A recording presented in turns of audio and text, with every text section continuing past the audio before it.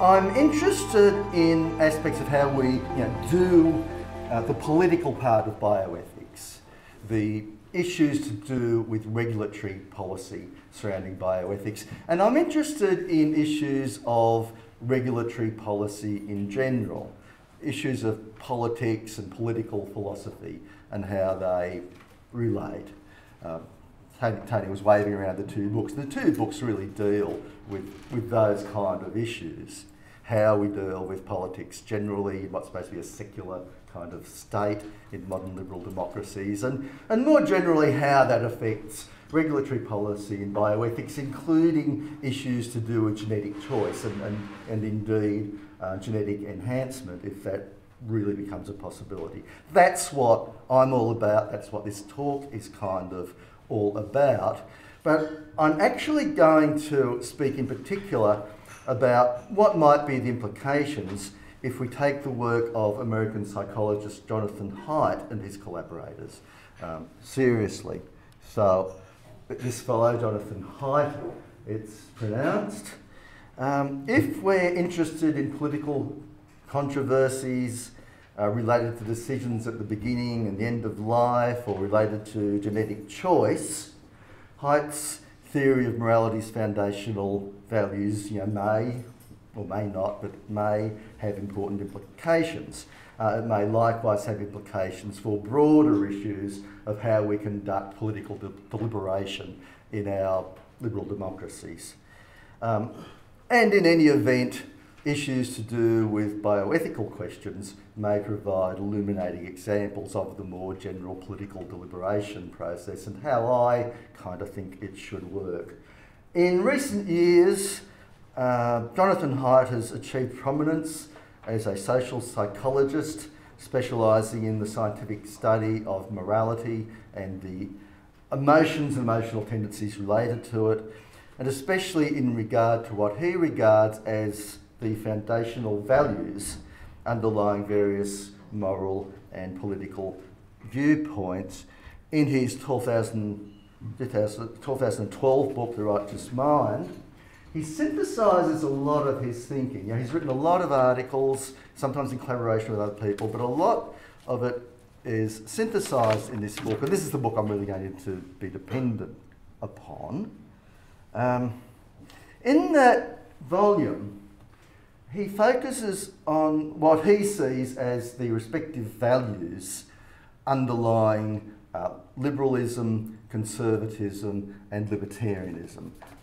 Three political tribes, if you want to look at it that way, in American politics in particular. At an early point in the book, he clarifies what he means by the slippery word liberal, a very pesky word that seems to mean all sorts of things to different people. But he says in the United States, the word liberal refers to progressive or left-wing politics. You can see it on the slide. He'll use the word in that sense elsewhere. It's true to its original meaning, valuing liberty above all else, including in economic activities. Of course, it can mean something different again in Australia, where we have a Liberal Party with capital L, which is actually a Conservative Party, right? So it's a very difficult word, but this is what he means by liberal.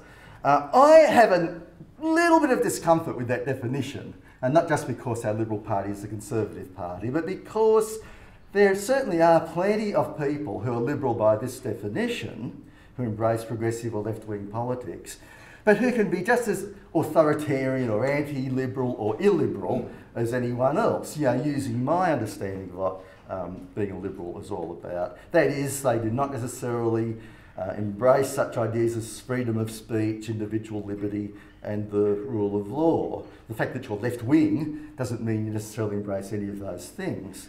Accordingly, in what follows, I will handle the word liberal with care, but this is what Haidt means by it. Similar issues arise with conservative and with libertarian.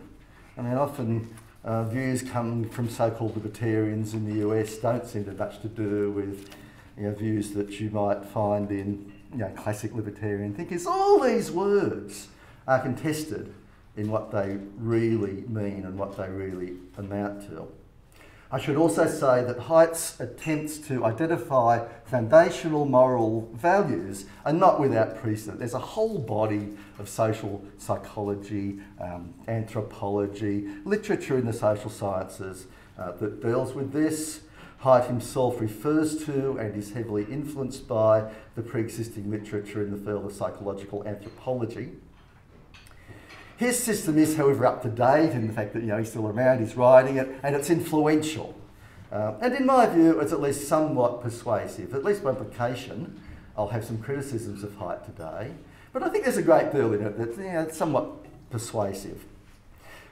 Note that Haidt is not confining himself to a purely descriptive study of fundamental moral values or foundational moral values, or of the various values of various societies or cultures or moral and political tribes. It's not a purely descriptive exercise in a book such as The Righteous Mind. Beyond that descriptive sort of scientific, empirical ambition, he regards his empirical claims as having significance for how we should live our lives, how we should treat each other, and they should have significance for government policies that we ought to support and oppose. So in a way you could say he's doing moral and political philosophy as well as doing social psychology. As he puts it somewhat in passing in the book, and I'll put this up as well, my goal is to change the way a diverse group of readers, liberal and conservative, secular and religious, think about morality, politics, religion and each other, right? So he has that kind of normative goal. He wants us to change our minds about how we think about certain things and how we will act and how we'll treat each other, how we'll interact. That's what he's trying to achieve in The Righteous Minds. Today, I will assume that the moral foundations model or theory is approximately true. I said I'll have some implicit criticism of Haidt, but I'll assume it's approximately true. That's partly because I suspect it does actually contain a fair bit of truth, as I've already said. I find it at least somewhat persuasive, and it's partly because it has obtained enough prominence and prestige for us to want to consider its implications, even if we are inclined to be somewhat sceptical about the whole of it or parts of it. So let's just get to Haidt's model. What is he saying? Well, in brief, he identifies 6 supposed moral foundations or foundational challenges that are addressed by morality.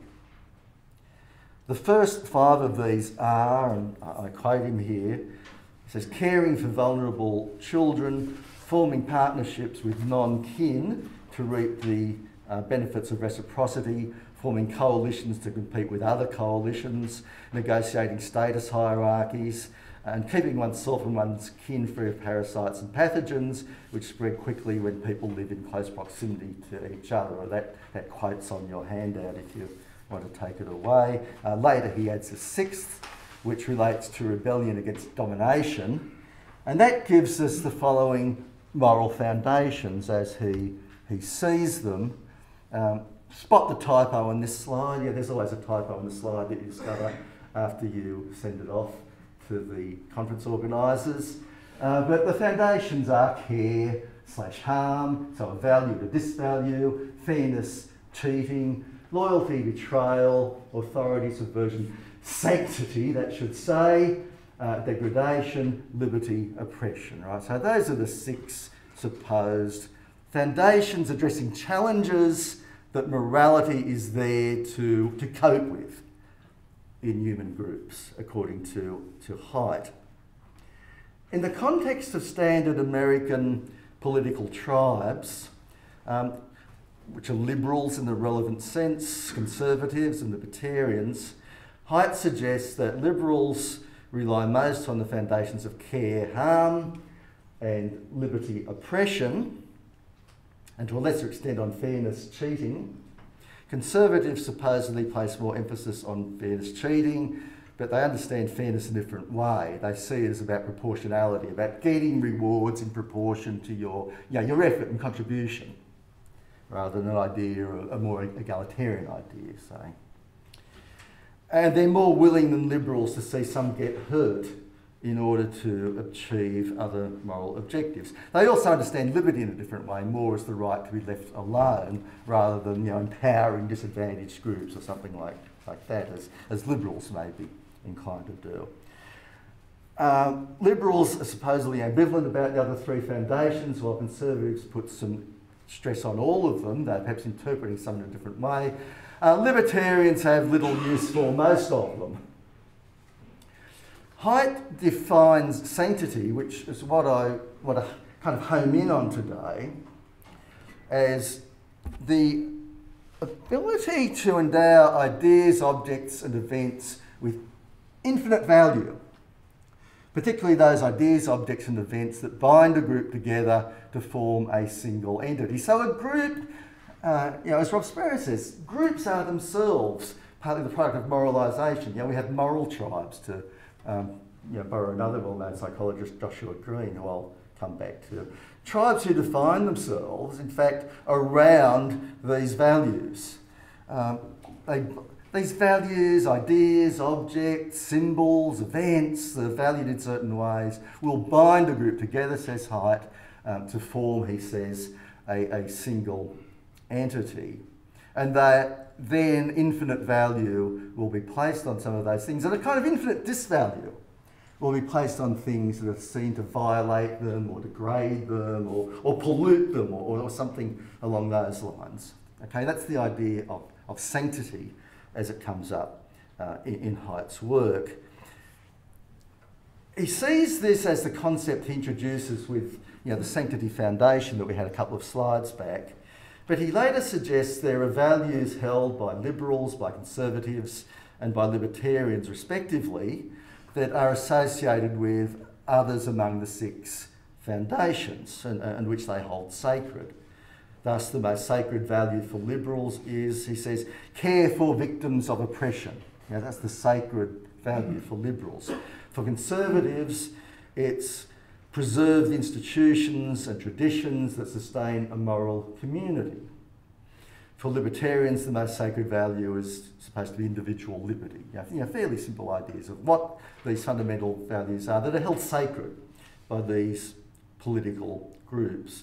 Now, that connection between the Sanctity Foundation and these other foundations where there are values connected with them, held sacred, that may create a complication for the model. I'm sure we could tamper with this model, fiddle with it, try to make it more logical, criticise it, etc.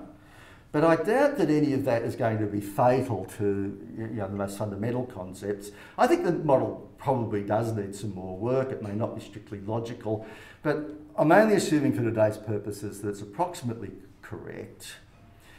And I'm strongly sympathetic to one idea. It's the idea, an idea that I think could survive much tampering, that various moral and political tribes do attribute a kind of sanctity, a kind of infinite value, to their key moral values and ideas.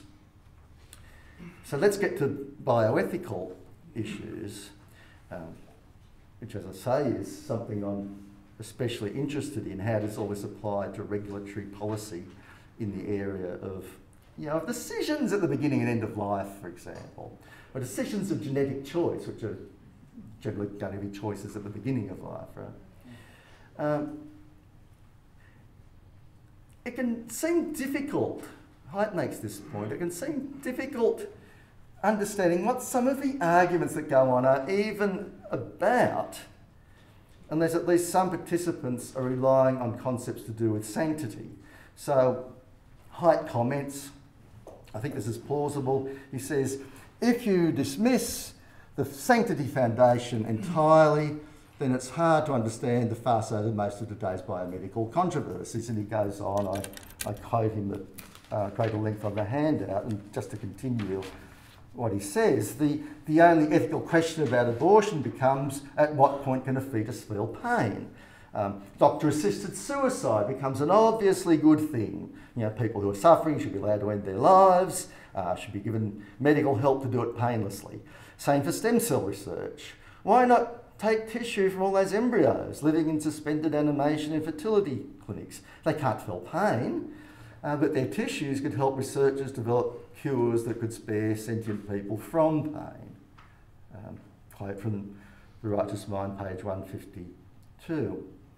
So you might say, if you're looking at these bioethical issues, from a point of view that doesn't rely on concepts of sanctity in any way, you're looking at, for example, early embryos as just little bits of protoplasm, taking into account what can or cannot feel pain. What's the issue with a lot of these questions?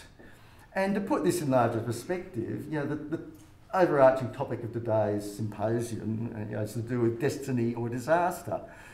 But what's going to be the disaster from some of these choices? It's difficult to see how biomedical choices could lead us to disaster, at least on the scale of massive environmental risks from degradation of the environment and climate change, or how they can have the kind of disastrous impact of massively destructive weapons in the hands of ideological, apocalyptic fanatics, or how they can have the same disastrous impact as a hammer blow from space, like the boloid that brought to an end the non-avian dinosaurs about 66 million years ago.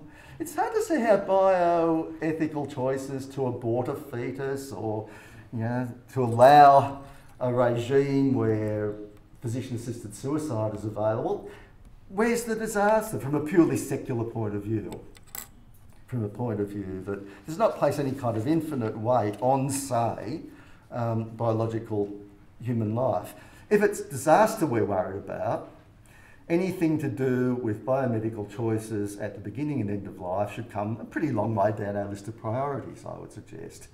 There's no reason to believe that any catastrophic change, let alone any catastrophic global risk, arrives from giving abortion rights, reproductive rights to women, or by carrying out embryonic stem cell research, or by allowing a broad right to physician-assisted suicide, or by permitting human reproductive cloning, or even by permitting some kind of genetic engineering of human embryos for therapeutic or enhancement purposes. Where is the disaster from a point of view that does not have some kind of role for the Sanctity Foundation or something like it? It appears to me that much of the heat in bioethical controversies comes from the fact that at least some of the participants are relying upon already moralised conceptions of what would be disastrous. So from involvement in bioethical debates over the past 15 years or so now, I've learnt that what at least some conservative bioethicists are worried about are not risks to the planet or the environment. They're arguing about spiritual or metaphysical risks or dangers. Risks to the human spirit, as Margaret Somerville puts it, or to the natural order, or something else that they hold sacred. Such risks may be explained or rationalised in various ways. They can be understood perhaps in terms of an infinite value on biologically human life, or on the idea that we have divine souls implanted in our bodies and that these must not be defiled or destroyed, or their creator dishonoured, or the idea of an inviolable natural order of things perhaps established by God, something that I do actually talk about a fair bit in the book, Humanity Enhanced. Now, an obvious difficulty with this way of thinking about these spiritual or metaphysical dangers or risks, is that we can't easily justify belief in divine souls or an inviolable order of nature or the sanctity of biological human life. And even if some apparently reasonable people do believe in some of those things, such as, for example, divine souls implanted at the moment of conception, that's a highly controversial spiritual belief. And I would claim, and I argue for this at length in Freedom of Religion and the Secular State, that's a poor basis. Any belief like that is a poor basis for public policy, or even for a commonly shared morality among citizens of our modern pluralistic societies who come from many spiritual, cultural and philosophical traditions.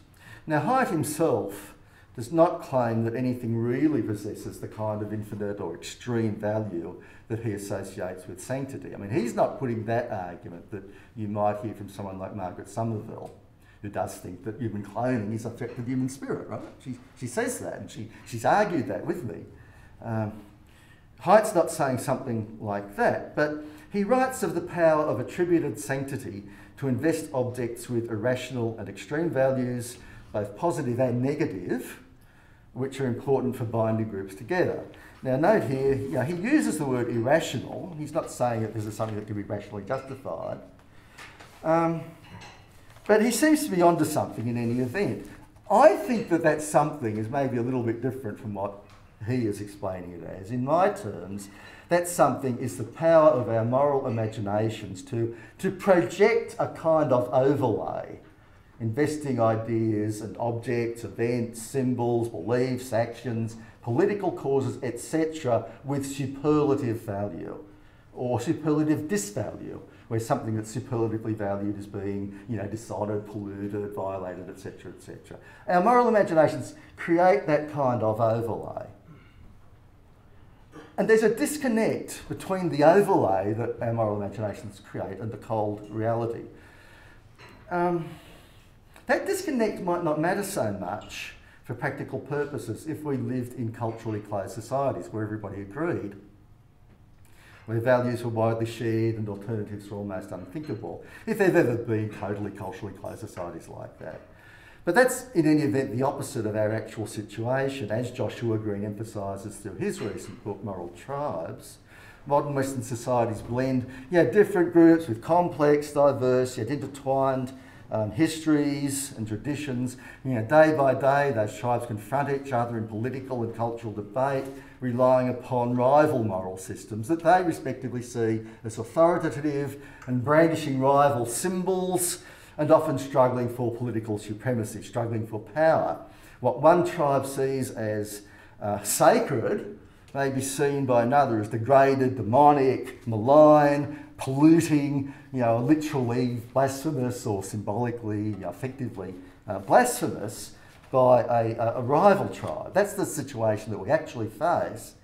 And if the rival moral and political tribes insist on the imposition of their respective sacred values as they project them, they want those imposed through public policy and the law, this is a recipe for escalating social conflict rather than for binding and harmony. It may create binding within the tribe, but it's not going to create harmony within a larger society where more than one moral tribe is reflected.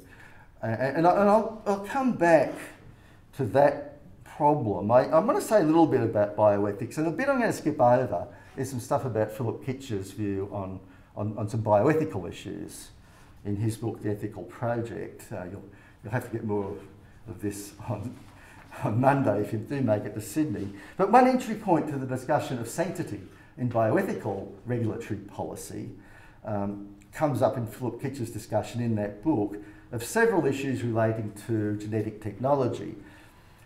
Kitcher, as some of you will know, advocates a moral theory that he terms pragmatic naturalism.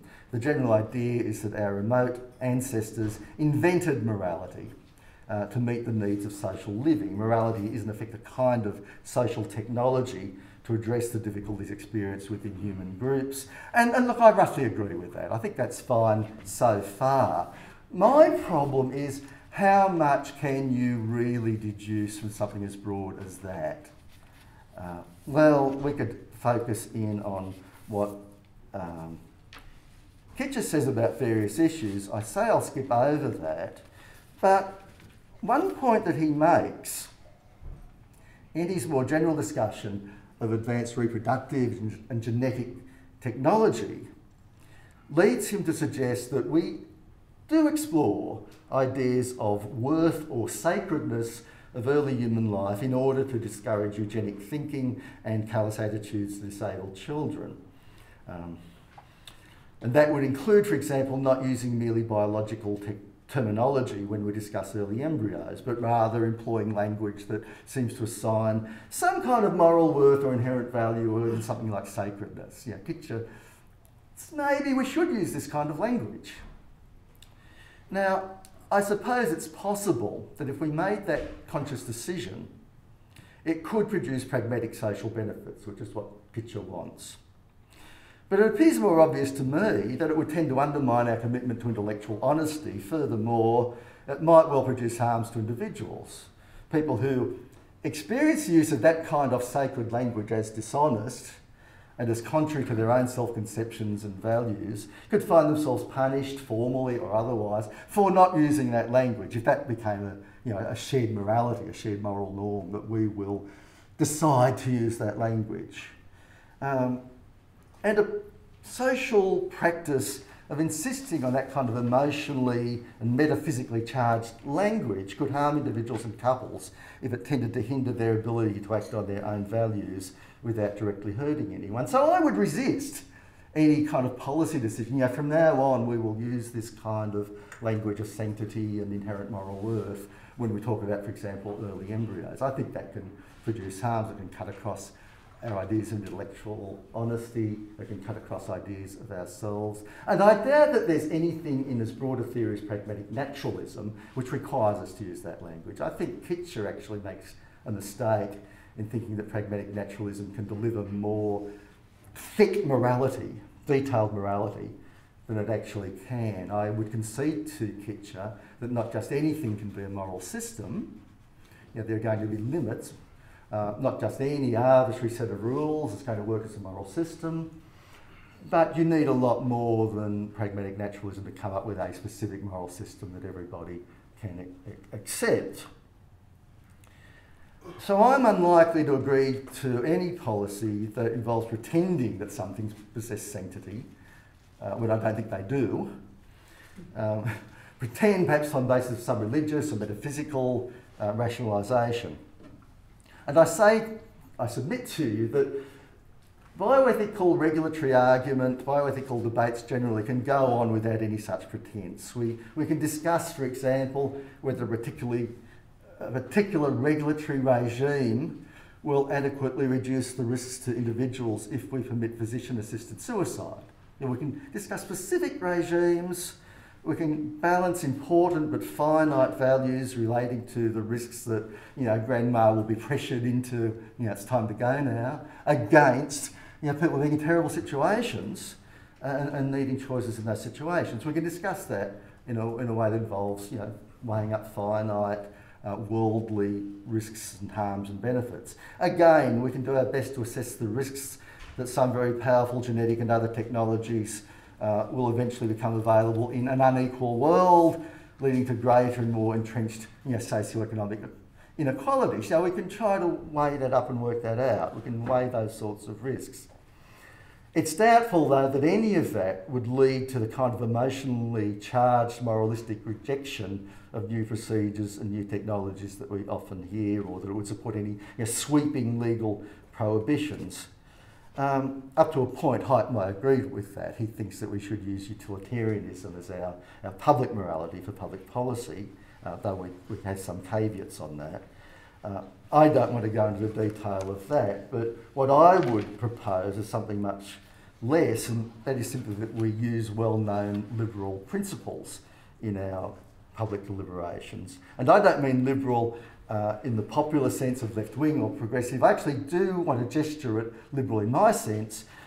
Liberals in my sense are people who value secular government, individual liberty, freedom of speech and the rule of law, oppose authoritarianism and arbitrary government power, and at least tolerate or sometimes even welcome experiments in living and diverse conceptions of the good, right? I think those sorts of principles should govern our political deliberations. That said, I think Haidt might well be correct to see a rise in the US and perhaps more broadly in Western democracies of what he calls a Manichaeanism in politics. In the resulting environment, ideological purity is demanded, compromise is viewed as a sin, and the result is a poisoned political atmosphere, says Haidt. I think that rings true. I see what I consider evidence of that every day. So, do we need sanctity in bioethics or politics? Well, I say not.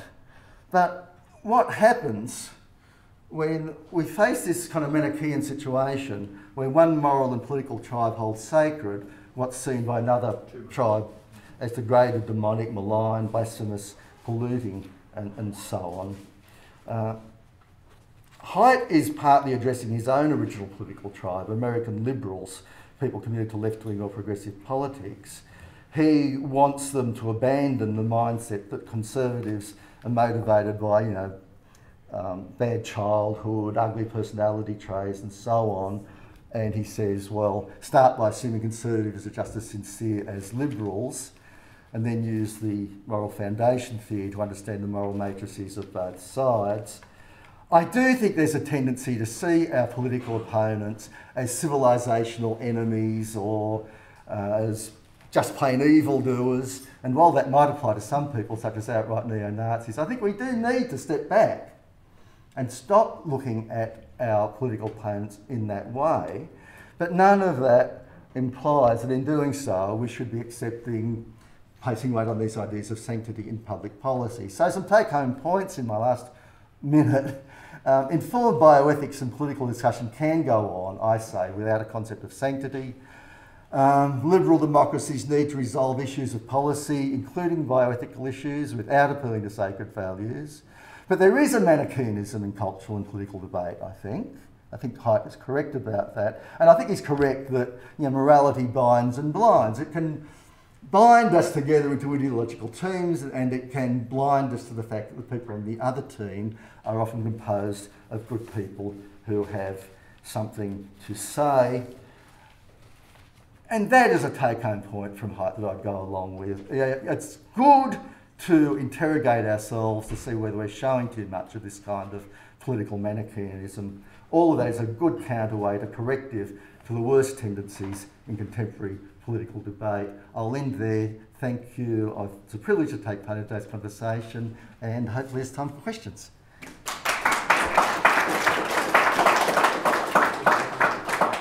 Yeah, so, question. Yes. Good. I'm wondering in what sense your idea of sanctity relates to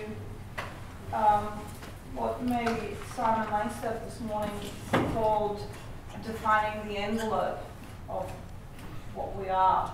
And so in terms of, you know, the way that you discuss sanctity, that in itself seems to be a particularly loaded term. If you called it just simply defining the limits of when we are we and when we no longer are, you know, when we have transformed into something. But I'm not talking about what Simon was talking about. He was discussing these superlative characteristics of being invulnerable, immortal, and radically independent from others, right? I must say, with all due respect to Simon, I don't really think the debates have been about that. The debates have tended to be about things like, can we do experiments on things that are biologically human, such as an 8-cell embryo. And what's at stake there is not these superlative values, it's whether, well, some people will think, well, because that is human biologically, it is somehow sacred and is inviolable. I think that is a different issue. There's another theory which I could have talked about today called the theory of background conditions, which says that every culture develops its concept of what's natural. And it uses that concept, as a set of conditions that cannot be violated, without causing great trouble and anxiety and so on. I think that does connect to the idea of sanctity. So often these ideas of the background conditions to human life that must not be violated are things to do with decisions at the beginning and end of life. They can be other things as well. I mean, one background assumption might be that everyone must work for a living. No one can free ride. But often, if you buy into that theory, it can explain why there's anxiety. If we're talking about assisted reproduction, I mean, IVF caused terrible anxiety when it was first introduced. Reproductive cloning, when it was first introduced with a sheep in 1996 and announced in early 1997, caused terrible anxiety, as if something was being violated or something was being polluted. And we got all these kind of rationalisations that made no sense really when you looked at them closely as to why this was a terrible thing. If you followed that debate back in 1997, day after day, week after week, material was churned out by all sorts of people, whether it was politicians or the Catholic Church or political leaders, rationalising why it would be a terrible thing, a disaster, if we had reproductive human cloning. none of it added up. The book Humanity Enhanced dissects a whole lot of these arguments in great detail. I think there was a sense there at a very emotional level that something kind of sacred, if you want to call it that, is being violated when you talk about bringing children to the world by unnatural, so-called unnatural means. So those are the kinds of ideas that I have in mind when we're talking about sanctity, values that are so important that they must not be challenged or violated, and if you do violate them, that's almost a demonic act that you've committed, or a blasphemous act. Just it seems to me that you're saying that we can not have any values which are fundamental, that everything's up for grabs. I don't think anything is of infinite value. All right, well that's a particular, and I'm just questioning in what sense you actually need particular boundaries in order to thrive. I mean, utilitarians. I know what they are, but if you have nothing that bounds you, then you have nothing to direct your decisions or your thinking. Yeah. So I mean, utilitarians, which I'm not really, but I suppose I can be a reasonable facsimile of one. Utilitarians have a relatively simple way of doing this. To say what you aim for is the greatest preference satisfaction in modern terms, or the greatest aggregate pleasure. Those kinds of answers can be given. I would give a much more pluralistic answer. I mean, I don't, when you get right down to it, believe in objective values at all, I have to confess. I'm a moral error theorist. So I can't believe in things like objective values. I think there are things we value. I think we have emotional tendencies to value certain kinds of things. I think beings have to live together in societies, and we need to formulate rules to do that. But you balance up a plurality of values. Sorry, Tane. Bruce. Yeah, look, just a question or two about sanctity. Yeah. The idea that sanctity can be identified with infinite value is a non-starter. I mean, if you're a hedonistic utilitarian and you add things up, mathematically. Yeah, so you're Jeremy Bentham. In a universe with an infinite number of people, each having a positive quality of life, you might well assign infinite value to that state of affairs, but that wouldn't commit you to anything to do with sanctity, right? It's the wrong sort of infinite value is over here. If you can make sense of it in those terms, sanctity's over there. If you think of sanctity as being a non-natural property, I can see why you'd say, oh, we haven't really got any place for that, have we? But of course you needn't. You just think you might have some use for the concept of treating things with reverence, and think that some things ought to be treated with reverence. For example, if somebody digs up the corpses of my parents and urinates on them, I might feel not only was this rather rude and disrespectful, I might, be appalled. I might think, gee, I think that my parents' bodies ought to be treated with reverence. This is an appalling violation, etc., etc. Now, would you be committed to the view that that is irrational? Because if you think that it's morally permissible, then we can find a way of giving sense that you could recognise about this talk of sanctity. Yeah, look, it's a very complex question. There are these things that cause us anxiety, cause us great anxiety, like someone digging up the corpses of loved ones. And you could probably tell some sort of evolutionary story or whatever about why that might be so, sure. The fact is that I don't think that there's some objective value there. I think this is about human emotional tendencies. And I think if we started allowing people to do these things that upset people so much, that will start to cause some kind of social tensions and breakdowns. And so we have certain moral norms that we get by with. They do a job. But once we start extending that to more and more innovations, practices, symbols, we can eventually find that we have the kind of moral Manichaeanism where different tribes have different symbols, different things that they hold in reverence or see as pollutants, and are going to be constantly at each other's throats. So fine, culturally we all are going to object to the digging up of the parents' corpses, etc.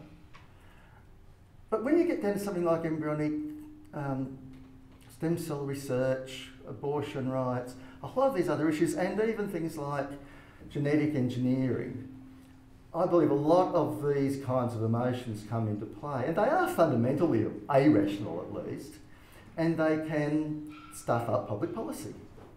They can have people at each other's throats unnecessarily, and they can hinder innovations that might actually be beneficial. So insofar as you are a moral non-realist, you're not going to buy Sanctity because you think that it's a moral sort of realist kind of notion. So that's a blanket thing, but then that would affect your attitude to morality in general. And you think that maybe the concept of sanctity is a difficult one to work with because it's so often extended to what in your view are inappropriate objects. But you're not prepared to downright dismiss somebody who thinks that certain things should be treated not only with respect but with reverence as utterly irrational.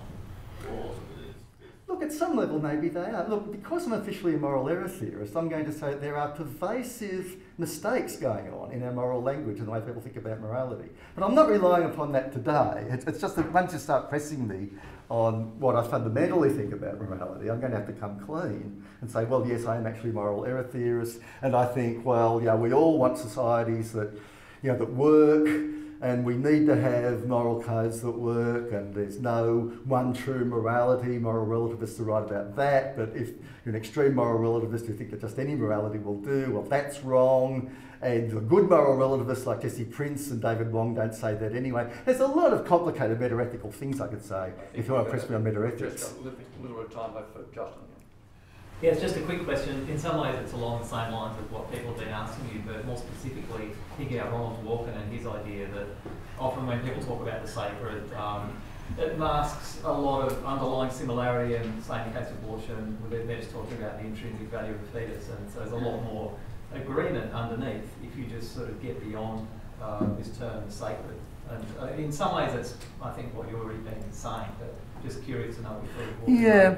But I do tend to worry when I see things like that, because it does appear to me that some people really are regarding the embryo as in effect sacred. They are in effect putting an infinite value on it, or seeing at least there being some kind of binding deontological rule that you not violate the embryo, or something of that nature. Right? I don't think it's good enough to say, well, we all give some moral worth to the embryo, but it's just that you can construe this in different ways, and as people like Dworkin say, the government maybe shouldn't be making up their minds for us. I think that is actually a bit of a cop-out if you go to the most fundamental meta-ethical levels. I would rather talk more like a utilitarian for all practical purposes. I'm going to have to play God at this point. There are a couple of questions waiting. You'll have to talk to the people later, I think, Russell. Thank Russell.